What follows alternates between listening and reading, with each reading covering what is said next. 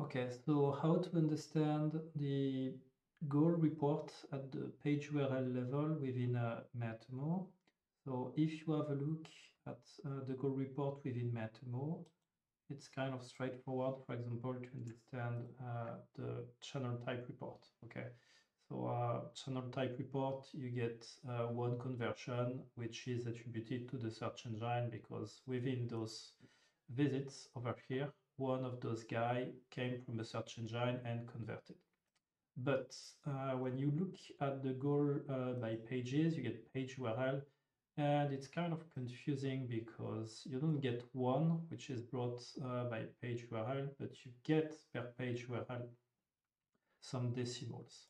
And in fact, what it means over here is like within one given visit, there has been one conversion, but before reaching the final page, they went through this page, this page, this page, or this page, this page, or this page. We can double check this by clicking on this guy over here. And as you can see, the goal happened over here, but before reaching this given goal, the person visited this page, and this page.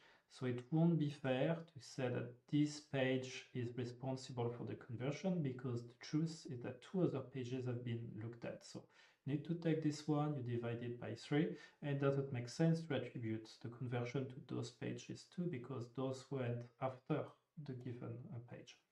If you look at the entry pages, normally over here, it doesn't make sense to have any decimal at all because, of course, only one page is responsible for the conversions.